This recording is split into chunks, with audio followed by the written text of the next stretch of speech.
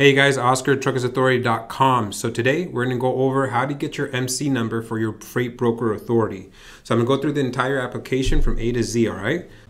So one last thing, we do process authorities, okay? So if you're not looking to do this yourself and you want someone to do it for you, that is something that we can go ahead and take care of, okay?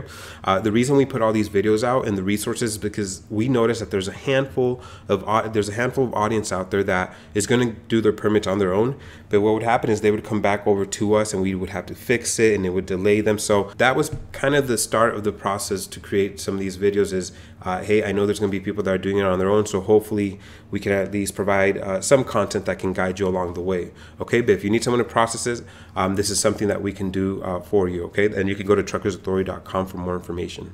You're going to need insurance to activate that bond. If you're looking for somebody to help you out with the insurance, check out our friends at goldriverinsurance.com. All right, so let's go ahead and get started. How to get your freight broker authority. All right, let's get started. All the links will be in the description, all right? So any website that I go to will be in the description. So we got to get to the FMCSA registration site. So we'll just type in FMCSA, that works, US DOT registration. These are ads right here, add. We're gonna go ahead and do our own freight broker authority. So here we go, registration, FMCSA. So this is the registration, and if you come into FMCSA, you can just click here. Right, if you enter anywhere in the website and you just click here on the registration. And this is the registration page, and it'll tell you other things you need. For example, like your UCR and a BOC3 in order to activate your MC. Okay, so we're gonna jump straight into the application. Now, I want you guys to know I created like a 2-minute video on how there's also this website here from FMCSA, and the link will be there, where you can actually, no matter what you do. So if you're a motor carrier, passengers, hazardous material, regular property and household good, or you're a broker, it actually provides you with PowerPoint slides and step-by-step in case you wanted to follow along, basically. So I'll have this link there, but we're going to jump straight into the application. And most of these applications are the same regardless of the authority, only a few questions are different. So let's get started. And here it's saying, hey, just so you know that this is a government side, don't be doing any fraud stuff.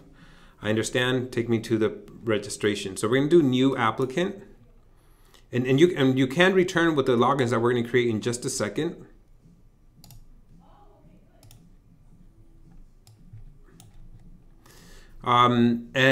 This is just telling you about that, that you're going to create a username and password. It's telling you you're going to need your EIN if you have this, and then who the owners are. This is a Dun & Bradstreet number. It's basically, it's like your company's own credit history. There you go. You can build credit history with the Dun & Bradstreet number, okay? Dun & Bradstreet. So it's telling you you're going to need that information. Hey, at the end, you may need insurance in order to finish this job. This is what this page is saying. So we'll hit next. Designation of process agent notice. Basically, letting you know that that you're going to need somebody to be your process of agent notice, and this is basically the BOC3. Then it says on this one, issuance of active US DOT number. So just because you have a DOT number doesn't mean that's all you need. You need to check with your state. This is saying that, hey, at the end, we're gonna need somebody saying that everything I've put in here is true and not falsifying, whether you're a partner, sole proprietor, or somebody doing this for you on your behalf. So in the beginning, they're just telling you about almost like the rules of this application. It says, hey, we collect this information for you. So here it's just basically saying that your information is going to be collected and that's public record. So that's something for everybody to know, that within an hour and 20 minutes of your application being completed, that there are actually going to be third-party agencies that will give you a call saying and making it seem like they're from DOT, but they're not. And they just want to let you know that these people will be contacting you as your business information is public information. So let's go ahead and go to the next part. So in this part, it's asking you to create a password. So we'll go ahead and just do that right now. So I'm going to save my username. Normally what I do is just put it on a notepad, all right, and then save it. So I'm going to save my username and then enter the password. Okay, so then it asked me, secret question 1, secret question 2, and then I put my answers. So all of this, again, I save all of this information in case I don't finish the application and I need to log back in. If for whatever reason you can't log back in, you lost your information and you didn't submit it, you have to restart it all over. So as long as you didn't submit it, it's no problem. You can just do them over and over again. All right, so I entered my information. I'm gonna hit next. Again, make sure you keep that to the side. It said this is basically the contact information. Who are they going to be contacting in case they need to send anything out? So who's going to be the company contact? So you can put applicant representative or company contact. Either one works. And this can be also the person who's helping you out with your permits. It will be the same thing. So in this case, if you're doing it for yourself, just so you know, all the information you're going to be putting in here is basically your information, your name, and your address, and you'll see that. So we'll just go ahead and fill this out. Okay, so I went ahead and filled that information. So here's what they're looking for the company contact. Again, it's just going to be repetitive. It's going to be your information. Application contact title is going to be owner, if you're the owner. Then after that, it's going to be your address, the application contact. All right, so whoever is doing the permits for you. And again, if you're doing it yourself, it's going to be you. And then your phone number. So going to the bottom, it's then going to ask you for, after your phone number, it's going to ask you for your email address. Okay? And then it's going to ask you, how would you like us to contact you? All right, by email, by US mail, or both. So you always want to select both. Why not? You know what I'm saying? Like if they need to get a hold of you, do both, email and by mail. Send them both ways. So hit next. Again, that's going to be your information, okay? So FMCSA needs to capture the business details regarding the applicant. Cool. Does the applicant have a Dun & Bradstreet number? No. And if you do, you go ahead and select yes and put it in there. So the legal business name. So if you guys saw in my other video, I went ahead and created an EIN. So we're just going to work with that one. Oscar's Trucking Company, LLC. And hit next. And just so you guys know, I know I'm putting trucking, but this is for a freight brokerage authority. That's what we're going to do for a broker authority, all right? So we'll hit next. Going back, previous. So let me go real quick. Legal business name. So if you're a sole proprietor, the legal business name is your name, okay? And I talk about this in my other videos, but you want to make sure that you're set up as a corporation or LLC to protect yourself. You really want to do that. You know, no ifs, ands, or buts on that. But if not, your legal business name, if you're a sole proprietor, it's your first, basically your legal name on your license. If you open up a company and you have a name for it, this is where you put the legal business name. So in my case, Oscar's Trucking Company, LLC.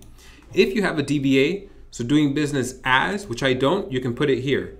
And you don't need one. Some people have, they'll have one LLC and then multiple things under it. You really don't want that. Every EIN should be for its own business. So every entity should be for itself. So if you have a DBA doing business as, you would open this with your state, with your city. You can go ahead and do so, but again, you don't need it. Most people don't have it. Is the applicant's principal place of business address the same as the application contact address? So we'll go ahead and put yes. Again, if you're doing this yourself, most of it's going to be your information, your address. Then it's going to say, hey, this is what you're saying is the address. Are we good here? Then scrolling down, it says, is the mailing address different? No, it's the same. So let's go ahead and have the same. Now, I want you guys to know that you can have a PO box as a mailing address, but a PO box will not work for a physical address. The system will not let you through. Okay, so we'll go ahead and hit next. Now it's asking for the business number, not the contact phone number, but the actual business phone number. In this case, if you're doing it all yourself, then it's going to be you. Now, just a heads up, as I told you, whatever email and whatever number you put here, it's public information, and you will start having people from from ELDs, from insurance, from drug and alcohol consortium, just different things emailing you and giving you a call. And it's really heavy the first week and the first month, and then it dies out. So let's go ahead and put a phone number in here, United States. So if you have a fax or you want to use another number, you can. I'm going to go ahead and just put one number for myself, hit next. Then it's going to ask you for your EIN, so your tax ID, or your Social Security. If you're a sole proprietor, you're going to be using your Social Security. If you have an EIN, then you put it in here. So let's go ahead and add that. Okay, once you enter it, hit next. Now, Make sure you enter the correct one, and at the end, you'll actually be able to look at it because you're gonna need your EIN number to retrieve your PIN. So make sure all this information is correct and you can double check it. So we'll hit next. Then it says, is the applicant a unit of government? No, I'm not part of the government. This is business type. So proprietor, partnership. I'm a limited liability company. In what state? I went ahead and opened up in Nevada. Nevada. Let's see. Here we go. Hit next. Who's it owned by? Citizen of the United States, Canada, Mexico. So citizen of the United States. Hit next.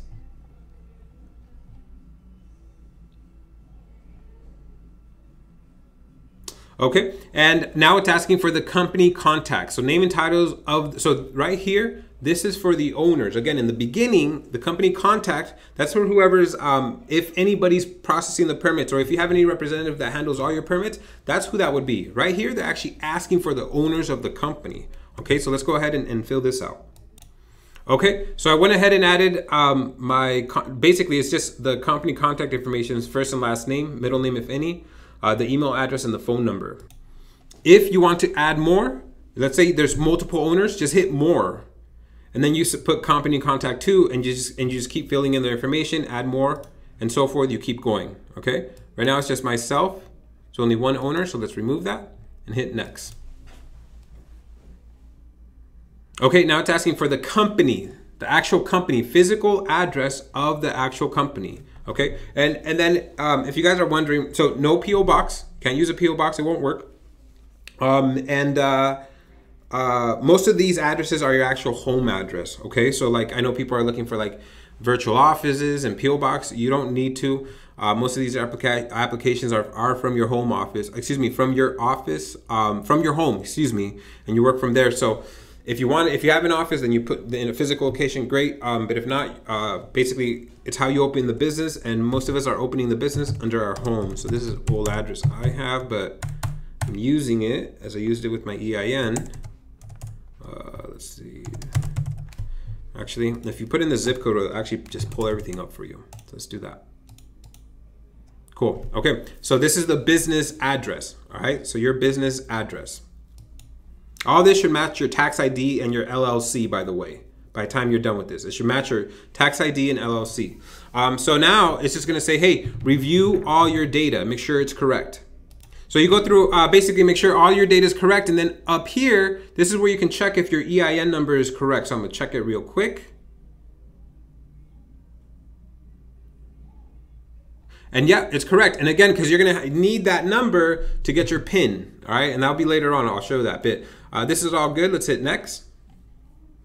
Now it's gonna ask you what type of operating authority do you need? So we're going for this one here, okay? Because we're doing the freight broker authority. All right, so we want this one. So it's asking out of these, which ones do you need? It's actually letting you know, hey, this is what we have next. You know, you're gonna select one of these. So let's go ahead and select the one we want. So will the applicant operate as intermodal equipment provider? No, that's for like your chassis. You know, the chassis over at the ports, this is who they're talking about. And the containers, these people lend those out and they get them back. These are your intermodal equipment providers. So no, we're not doing, oh, I hit yes. No, we are not doing that, hit next. Will the applicant transport property? So we're doing a freight broker. So the answer is no, we're not transporting property. If you're a trucker, then that answer would be yes. Hit next. Will the applicant transport any passengers? No, we're not doing that. We're getting our broker authority. Will the applicant provide property or household goods broker services? Yes. If you're a broker, this is where you want to select yes. Now it's going to ask me, well, what type of broker services will the applicant provide? Is it general freight or household goods? So we're going to go ahead and select general freight. I'm not doing household goods, just general freight. If you are, you can select both. Will the applicant provide freight forwarder services? So no, that's basically someone who stores cargo for a short time and then sends it off to the next location. So that's a freight forwarder. Basically, a freight forwarder is anybody who keeps possession of the cargo while in transit. So those are the people that are basically getting stuff overseas, a lot of that. Hit next, so the answer is no for us. Will the applicant operate as a cargo tank facility? So basically we're saying no to all of these. We only want one type of authority. Will the applicant operate as a driverway? No. We already selected what we're operating at. So at this point, we're just selecting no. Will the applicant operate as a towaway? Nope. And now it's asking, okay, freight broker, so what will you be hauling? And from here, you can go ahead, okay, I'm gonna do general freight, some coils, maybe I'll be getting into that, some logs for sure, building material. Might be doing auto hauling, maybe, let's put it on there. Let's see what else we got. Intermodal container, will I be getting that? It is hot right now, we'll see. Fresh produce. Intermodal container, why not? Grain, I'm not sure. We'll probably be doing some meat. So it's whatever you're gonna haul, right? And I'm just going through these guys. I'm literally like just off the top of my head, just saying, yeah, this is what I'm gonna do. So then you select whatever it is that you plan on brokering and hit next. And you can update this, just so you know, you can change it, right? So from here, saying, hey, the applicant has selected motor vehicle and/or drive towaway from the list of cargo classifications. These cargo classifications are frequently considered class 9 miscellaneous. So yes, if you're an auto hauler, you are considered hazardous material. However, it's class 9, which is basically low hazmat. And the difference is you just need a different type of insurance filing or a higher limit, which is normal. And to be honest, the higher limit is what every shipper wants anyway. So will you be transporting these? No, I'm not transporting it.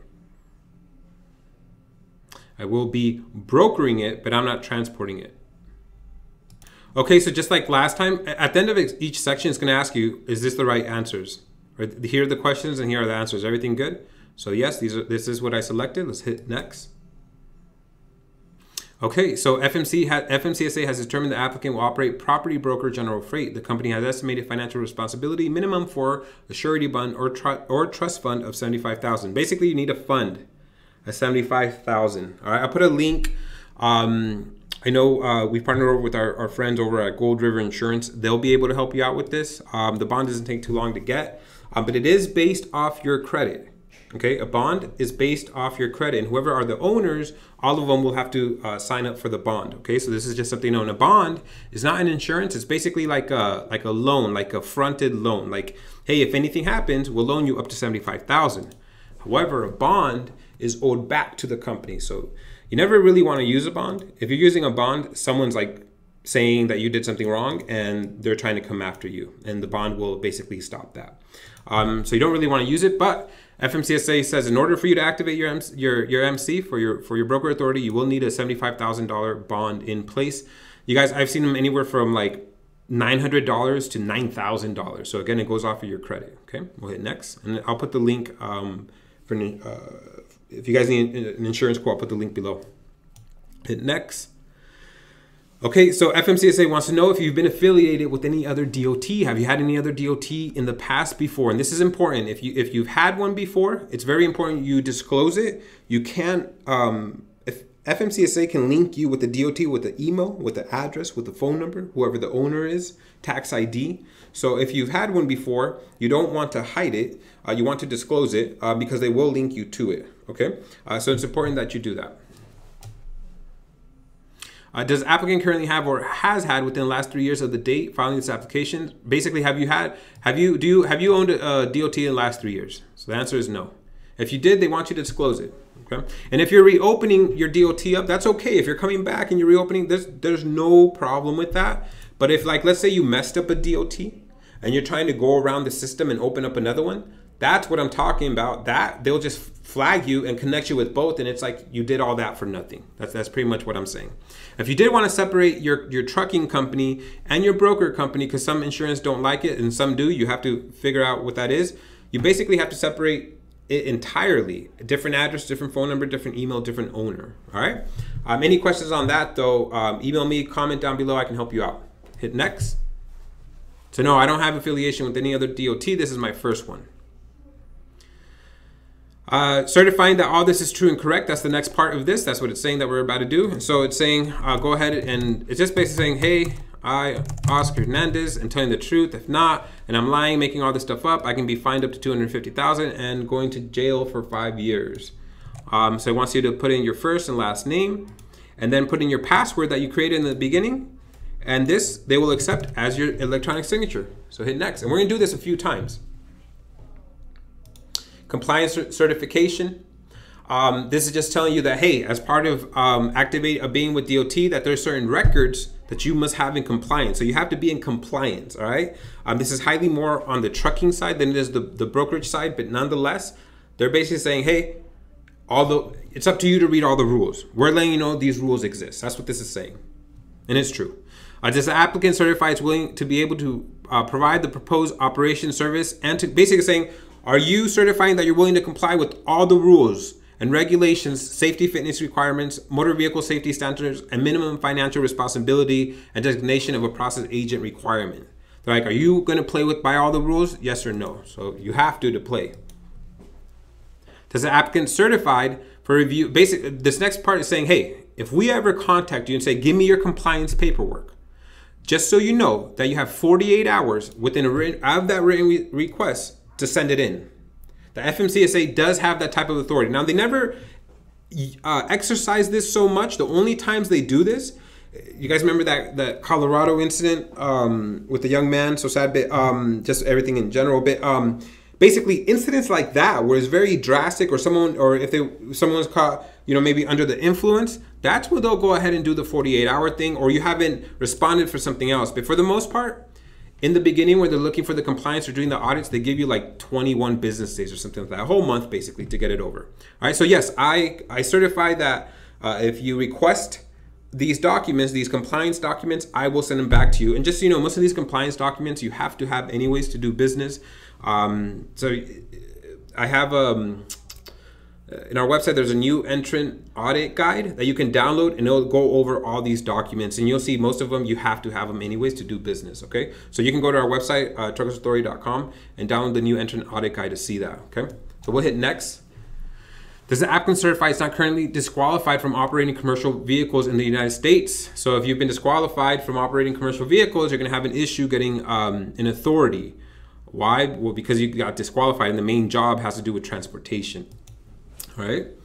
Does the applicant certify he understands the agent of service of, basically this is agent of service of process. You need a BOC3 filing, and you have to get one in order to activate your MC.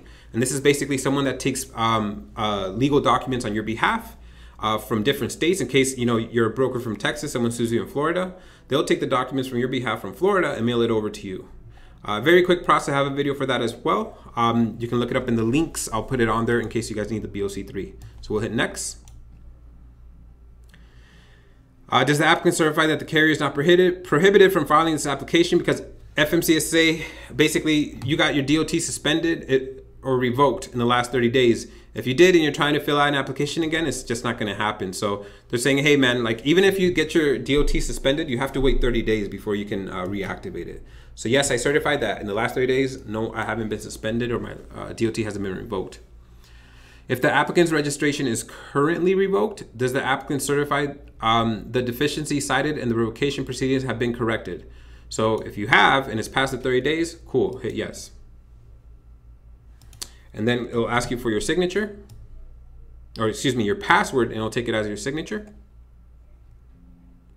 Once again, it's gonna say, is this all correct?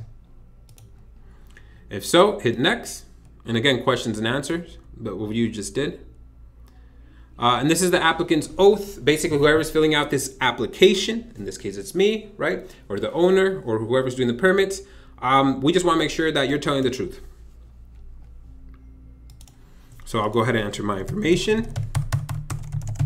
I certified, same thing, I certified, I'm not making stuff up. If not, I can go jail up 5 years or $250,000 fine. That's okay, ain't nobody doing anything like that. Put owner, and then hit next.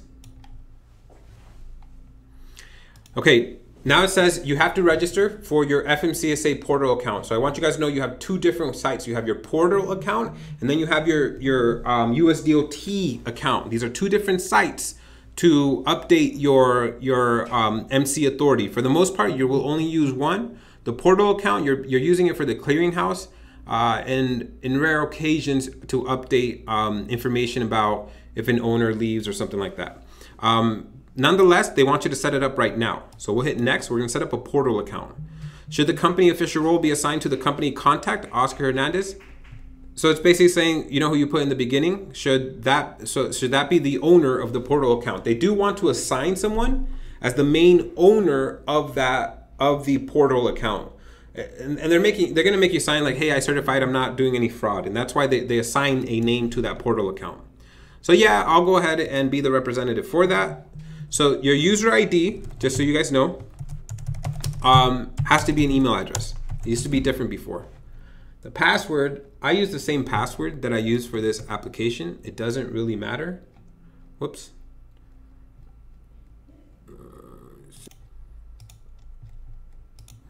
Okay, so it asked me for the portal. The user ID is your email.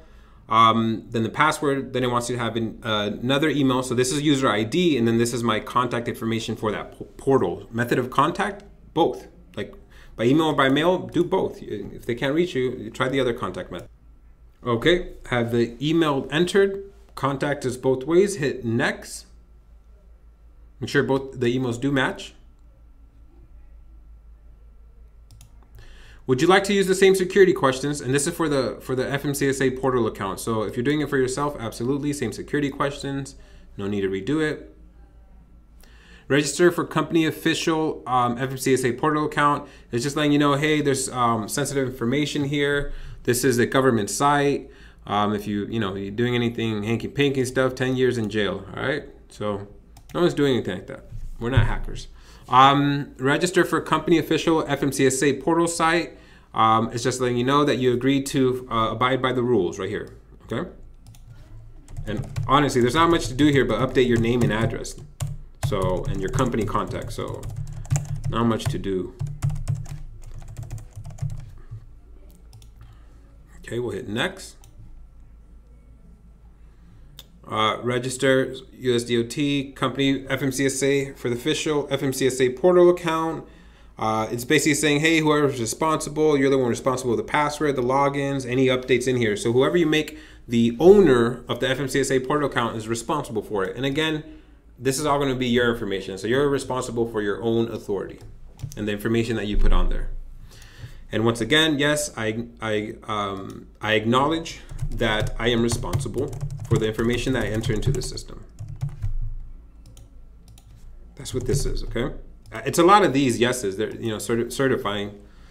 FMC has determined the applicant will operate as property broker general freight. To proceed with submitting the applicant's application, an application fee of $300 is required. So 300 bucks.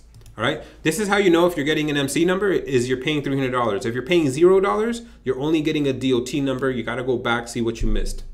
All right. You got to pick an authority, and that's how you pay the $300.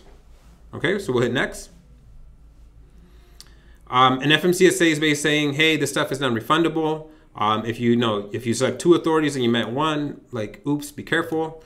You should only, for every authority is $300 basically. So if you're just getting one authority, just know all you should be paying is $300. Over here is just telling you it's non-refundable. Be careful that make sure you did this correct. And then it's asking for the credit card information. Okay, enter the payment information and go ahead and select submit payment.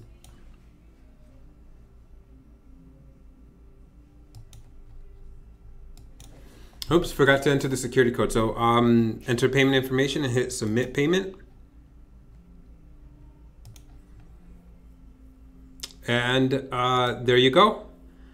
Here is my DOT number. $300 has been taken. And I got my authority for property of broker. And then it tells you, hey, you can get your PIN number. So you can go ahead and get your PIN number via here. And I actually have another video that already goes over this, how to get your PIN number. So you can check that one out.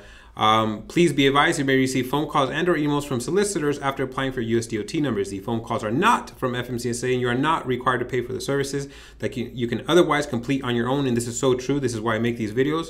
If you're a new entrant motor carrier, FMCSA may contact you likely after 30 days to validate your new entrant registration. So anybody new, they'll reach out to you within 30 days. You may also receive email requests to access your FMCSA portal account. Do not approve these requests if you do not know the person requesting it. This is so true.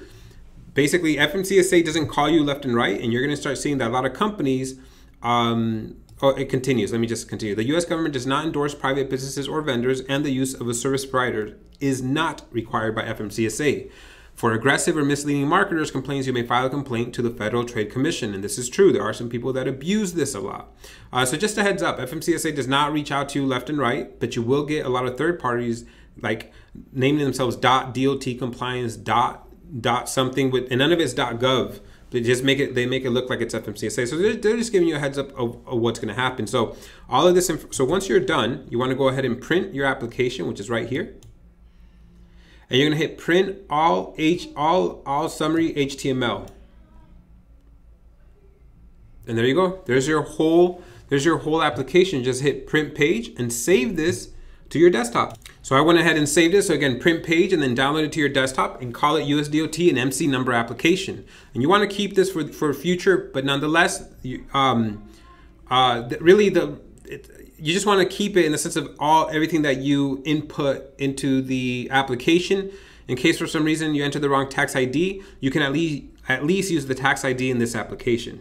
All right, so go ahead and save this in your files. And the last thing you want to do, and this is just me, I'd always take extra steps, but really the only one you need to print out is the report. This one right here, select report. And basically what it prints out is an application of everything you just entered. Go ahead and save that as well. You only need this one technically. I just do extra and like to be extra cautious, but go ahead and save this to your desktop. And that's it, guys. You're all done. So your MC number, where do you get your MC number? Sure, I'm gonna show you that real quick, but you're all done. You can hit next. There's really nothing to do. Just get a copy of all the documents I told you and hit log out, but you're done. There's your DOT number. So let me show you. Do you wish to access Unified?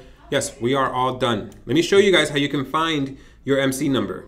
So normally what you would do, this is called Safer's Company Snapshot, and you can enter any DOT, and this is the public information. You can enter any DOT in here, and you can pull up certain information. So the DOT is brand new. You have to wait a bit. All right, so you can't. So the new DOT that I just got, I put it in here. Nothing's going to pop up. It says invalid. So I'm just going to pull up. I pulled up a random DOT, and I want to show you. Once you get inside here, you're going to go to licensing and insurance. You're going to hit I'm not a robot and hit search. And again, give it until the next day, 24 hours, if not later that day, but for sure 24 hours. Once you select that, you can find your docket number, AKA your MC number right here. And I just took a random one just to show you guys, because if I were to enter my DOT number, it's not in the system yet because it's so brand new.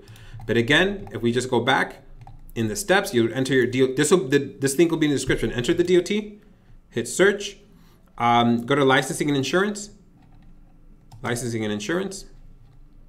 And it skipped it for me, but right there you'd select I'm not a robot. I already did that, so just fast forward and here's your MC number, your docket number. All right, I hope if you guys have any questions, please let me know, comment down below and I'll get back to you. But again, thank you so much. I hope this helped you guys, and please go ahead and subscribe if you like what you see. You guys have a good one.